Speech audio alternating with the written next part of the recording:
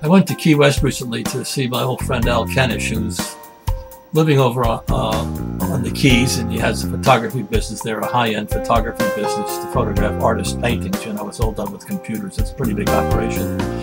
And he said, why don't we go over to the Hogfish? It's one of the few places you can get really fresh fish. You know, the fishing industry in Key West has suffered as in everywhere else, but this is next to the last remaining fish house, and you can get whatever's being caught in the local waters. Generally, you can get at the Hogfish. It's a nice place. There's an indoor part I didn't photograph, but there's an outdoor part where we sat right next to the docks, and there was a beautiful catamaran there. I'm a big catamaran fan. It was nice to sit next to it. It's reasonably priced. It's outdoors. Here's our your waitress, one of those nice, you know, Key West girls, not the angry type. You know, they have a lot of those too, but one of those really nice gals.